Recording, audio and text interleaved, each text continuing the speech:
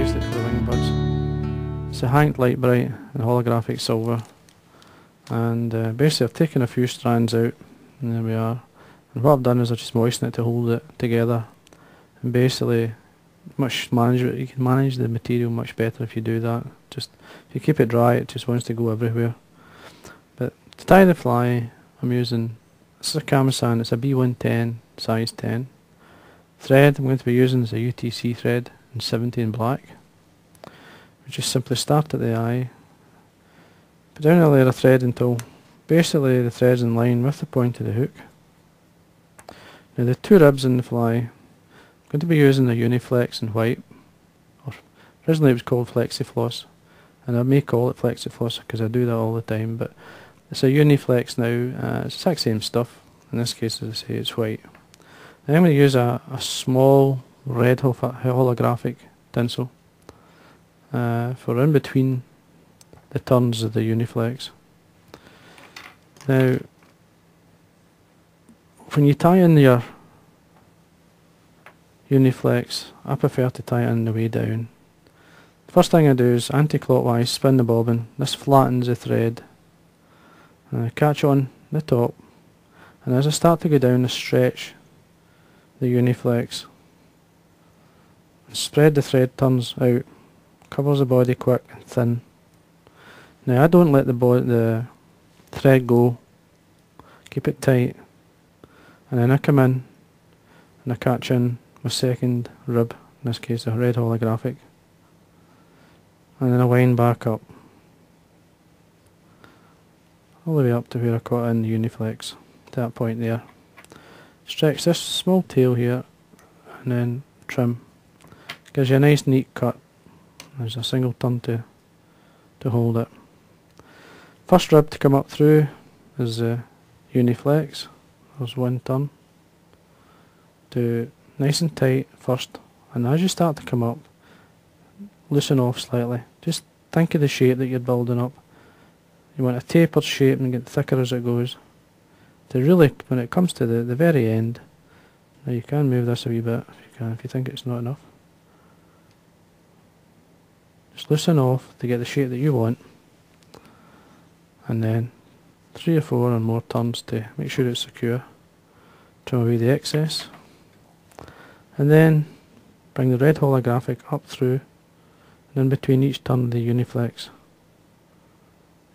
all the way. That point there, cross your thread, 2 or 3 turns, make sure it's secure. Now what I'm going to show you here, you see the length of the Uni-Flexx there, it's basically caught in the side, but as I wind up, you'll see that it actually stretches and comes with the thread, because it stretches twice its length, all the way towards the eye. Keeps everything nice and neat, and then you can trim away the remains of your red holographic tinsel. Now, what I'm going to do here is as I said, for the WingBuds, the hanked Lite-Brite. This is holographic silver. As I say, I've moistened it to hold it together. I'm just going to fold it round the thread, around about an inch or so, 1 inch and a quarter, and then slide it up underneath, and then keeping the holographic underneath the shank or underneath the thorax, wind the thread down towards the body, try and keep a hold of it, that point there, and then bring your thread all the way back up. Now you want that touching, so keep it nice and smooth. A wee half hitch to stop the thread bouncing off. You don't want the thread coming away when you're bringing your WingBuds up. And then either side, the reason you have different lengths, the short and the long obviously, so that you can separate them. Just bring these on top. Now I'm going to put a couple of loose turns over the back, 1, 2. Now at this point what I'm going to do is we check to see what I've got there, and that looks okay. I'm looking to see these fibre, the Lite-Brite, practically it's in line with one another. It's nice and it's not twisted too much. That looks okay. And then I'm going to bring my dubbing needle in, get underneath the Lite-Brite, and just just the width of the needle is enough just to extend the WingBuds slightly. Do that on both sides. You don't need to go crazy. Just check they're both around about the same length. If you can look, I'll just turn this, keep the thread tight so you can see what I've done. And that looks okay. You can tighten up with 2 or 3 turns more. Come in and trim this away. Nice sharp pair of scissors, make sure you get it cut nice and neat.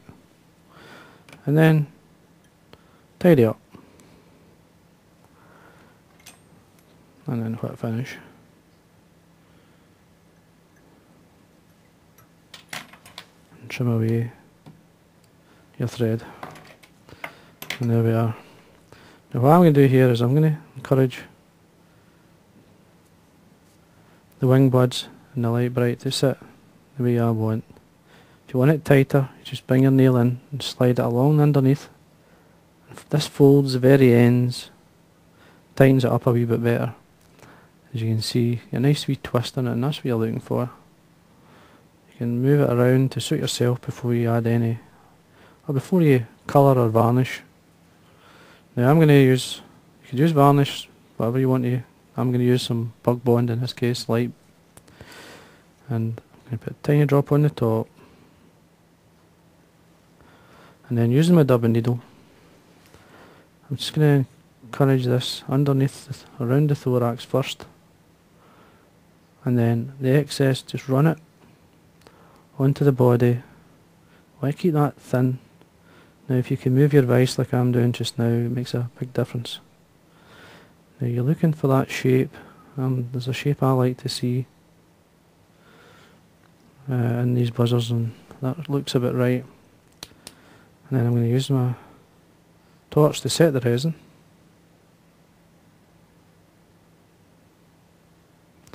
This is a Pro torch. Personally, it's 10 times better than the old one, the original. Sets the resin really quick. There's a lot of advantages to it. To me, it sets it much better. And it only takes 1 battery.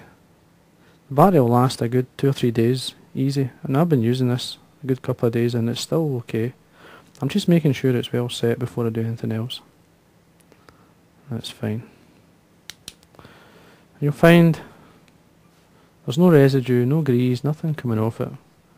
So it's perfect. Now this is where you can change or add a wee bit more colour to it. Either orange or red.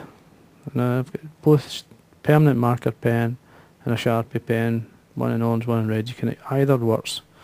Now obviously because of the red body, I'm going to use a permanent red on this one.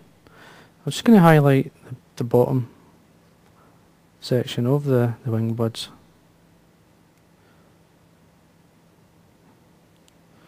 So it's nice and bright. There we go. Just allow that to dry. Now I'm going to put some more Bug-Bond on. Now it's just a wee tiny drop, not a lot. Just want to use that to actually cover the area where I've actually put the permanent pen, just to highlight that. I don't want to just change the shape too much. And then come in, once you're happy, and set it.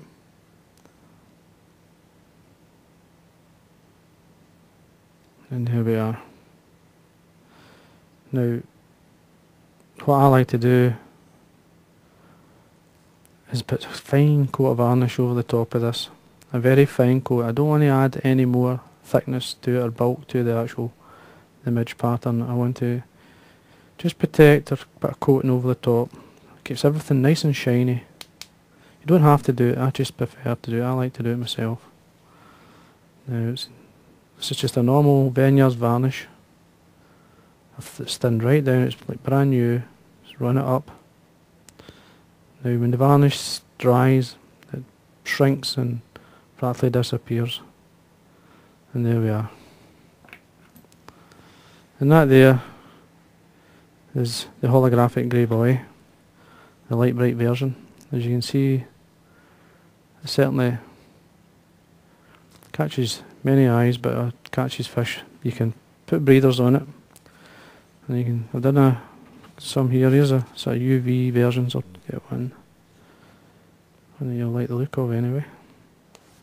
This is using the, what they call, I'll just get the right name for it, the Pearl Blue.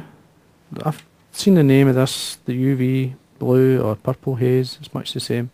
But there's the UV version, and with the breathers. All I've done, instead of cutting away the Lite-Brite, I've left it on, and as you can see it gives the impression of the gills, or breathers as we would say. Good pattern, nice pattern. So anyway, hope you enjoyed that, and that's the holographic Grey Boy buzzer.